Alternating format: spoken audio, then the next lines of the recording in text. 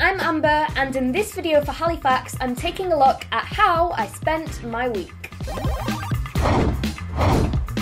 Like most kids, any money I have is pocket money, Christmas money and birthday money, and while I aim to keep as much as that as possible in my bank accounts, it's not always easy.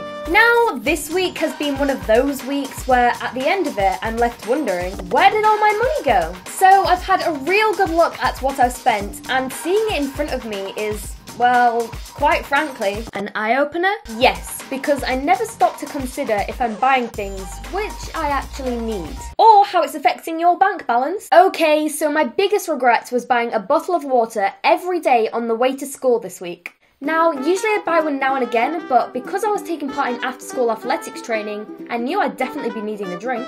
Hang on, don't they have water fountains at your school? Yes. And do you not have an empty bottle at home? Yes, I know what you're trying to say, but sometimes my teenage brain doesn't think that way.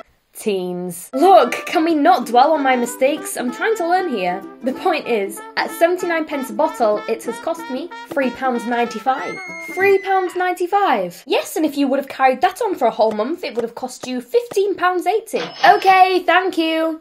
Anyway, at £9.99, my biggest purchase this week was on a pair of drumsticks. Now, although I didn't exactly need them, because you already had some, yes, I already had some, but these are something which I've had my heart set on for a very long time, and back in January when it was my birthday, I was going to buy them, but I could only find them full price, so I actually saved myself a whopping £6 because I got these on sale.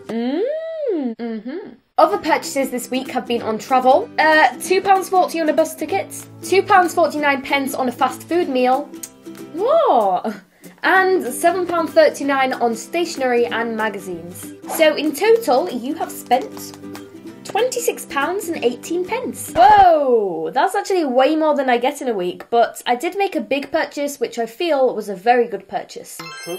So, what have you learnt, Amber? Well, I've learnt that through my own laziness, I spent £3.95 on something that I didn't really need to. And look, the point is, I now realise that not keeping track of my spending can actually lead to purchases which are not that necessary. If I'd kept an eye on my spending through my Halifax banking app, I'd have been more careful and kept my spending under control. It's all too easy to spend a pound here or there, but actually seeing your balance dwindle because of unnecessary purchases is actually a pretty big wake-up call. So that's been how I spent my week and how to keep an eye on where my money goes. Remember to check out the other videos, and I'll see you all later. Bye!